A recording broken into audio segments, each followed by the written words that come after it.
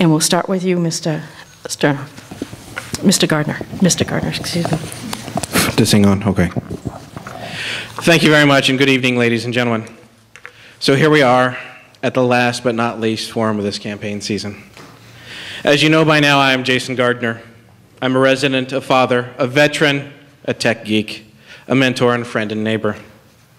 I currently work for Oracle, where I design the global computer networks that allows my company's servers to talk with each other.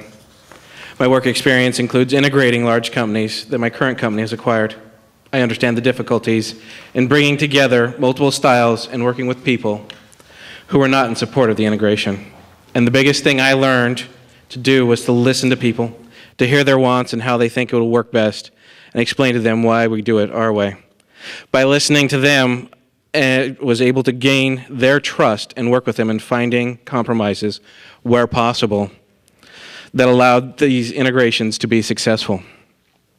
I joined the Kirkland City Council race to ensure representation of not just the annexed areas, but of all Kirkland residents.